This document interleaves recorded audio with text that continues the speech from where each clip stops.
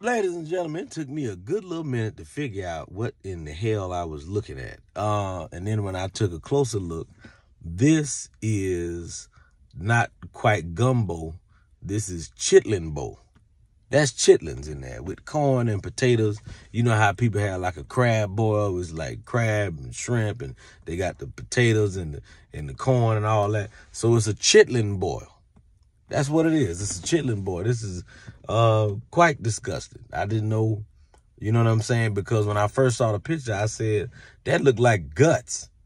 And then when you take a closer look and you examine it, well, that's what it is, guts. That's why it looked like guts, because it's guts.